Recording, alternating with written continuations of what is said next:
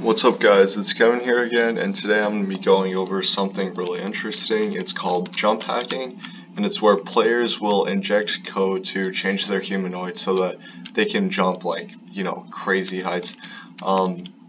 The original, or I would guess, So a little background of this, it still works with filtering enabled. So even if you have filtering enabled, you still need to check for jump hacking, speed hacking, fly hacks, etc. I've made videos, all those in the past, you can check them out. And I've created free models so you guys can just download the scripts. Now for the most part, these scripts will be client side so that the server won't need to waste computing time. This is really important because you don't want to constantly check all the players' speed and jump power on the server. That would take a lot of time and a lot of for loops and looping. So we're going to start off. I'm going to show you guys how it works.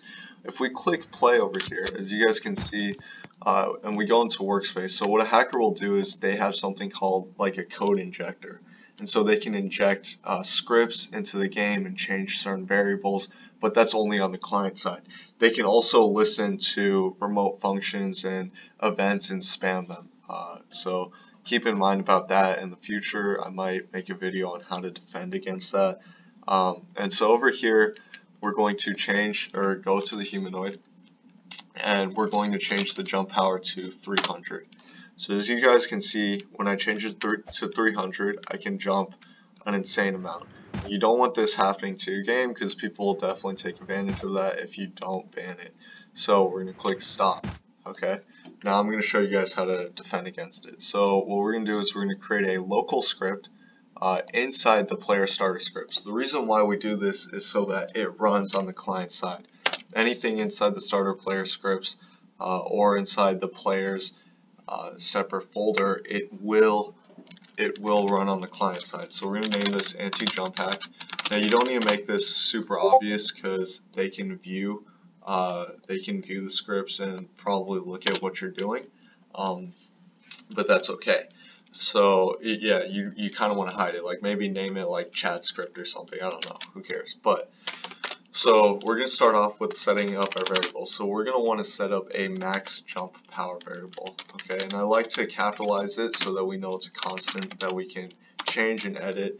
And then, so basically this max jump power will be how high the player can jump, or the most amount. And I know 50 is the default, so we're just going to go with that. And then we're going to have check time. So check time is how often you're going to check if the player has this exact max jump power.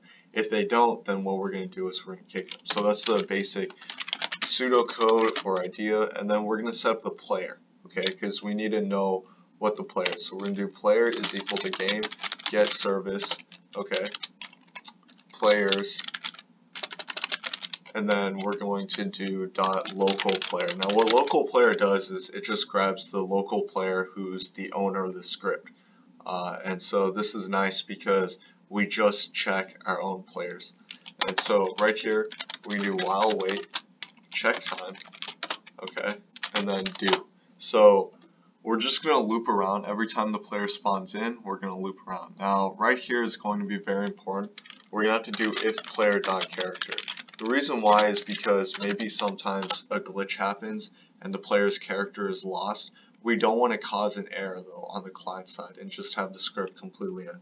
So we're going to say if player.character. So if the player.character exists, then that means if player.character.humanoid.jump power is greater than max jump power. So now because we know the character exists, we can index the humanoid. And so over here, we're just going to do player kick. And so we're just going to kick the player if they have, and we're just say no jump hacking, buddy. Okay, you guys can say some more mean things, but whatever, it doesn't matter. So this is the basic gist of it. So it's basically just this while loop that'll run in the background, and it will kick the player if their jump power is greater than max jump power. So if I run it, as you guys can see, it will, here, let me jump off this, it will replicate into the player scripts. So over here you can see the anti-jump hacks. That's what happens when you put in the starter player, by the way, guys. You mess around with that and look at the Roblox wiki and stuff. But right now, if we click stop, or sorry, not stop. Right now, if we navigate to our character and navigate to this humanoid, we can go in and actually change the jump power to, let's just say, 300. Okay, and so if I, boom, it just kicks me. So I don't even get a jump, it'll just kick me automatically. Right now, it doesn't show the kick thing, but if you run it in server mode over here with one player, then it'll actually show that you're kicked out. So I'm going to post this as a free model. Thank you guys for watching. The links will be in the description. My profile will be in the description. You guys can check out my Discord, anything. Hit me up if you have any more questions, anything like that. I'd be happy to help. And right now I'm working on a pretty big game, and it'll come out, I guess, in 2 months or so, and I'll release a video on that as well, like maybe some kind of advertisement or trailer, so you guys can know what I'm going up to, you know. But yeah, thank you for watching, and always have a good day. I will see you guys next time.